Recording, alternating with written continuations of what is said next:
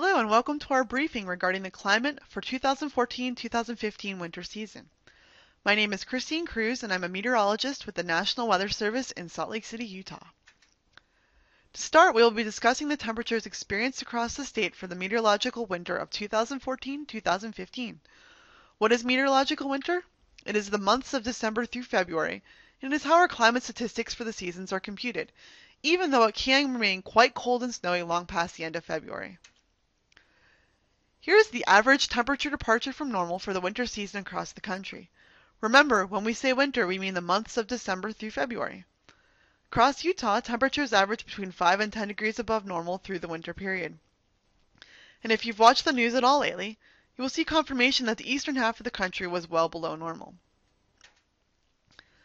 Let's break it down by month.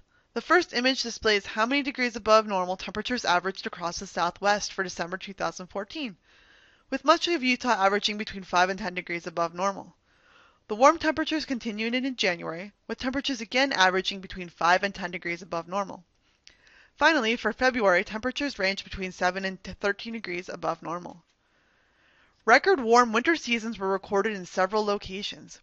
Both Salt Lake City and Provo, BYU, experienced the warmest winter on record. Logan reported the second warmest winter on record. Cedar City, the 7th warmest winter on record, and St. George, the 4th warmest winter on record. Next up, how did this winter compare to others snowfall-wise? Many locations experienced near to record low amounts of accumulating snow.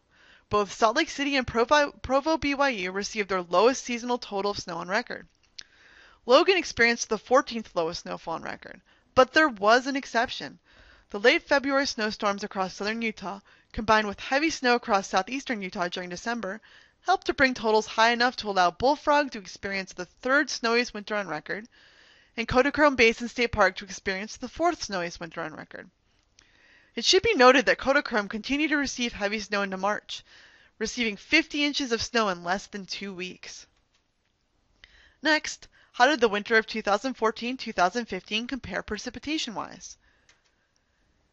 Here is the percent of precipitation compared to normal received from meteorological winter across the country. The yellow colors indicate below normal precipitation. Much of Utah experienced below normal precipitation, with a few areas a bit above normal. Let's go month by month with the precipitation. The winter transitioned from a relatively wet December to a very dry February for most of Utah. The first map on the left shows the percent of normal precipitation across the southwest for December 2014.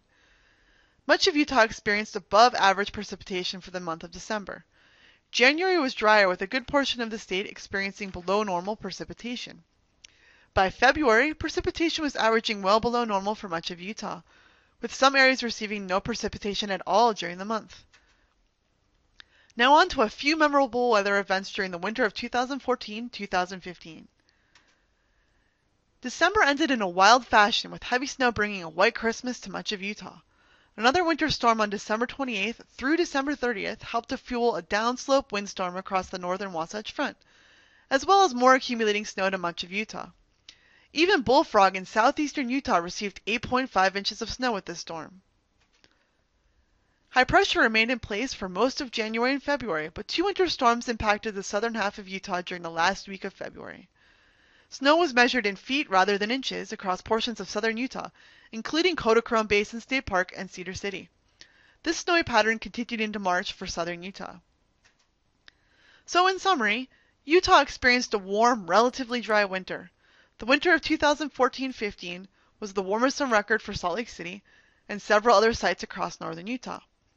This winter was also the least snowy winter on record for Salt Lake City, with near record snow widespread across much of the state. February was also the warmest February on record for Salt Lake City. To mark the end of winter, several large winter storms brought heavy snow to southern Utah.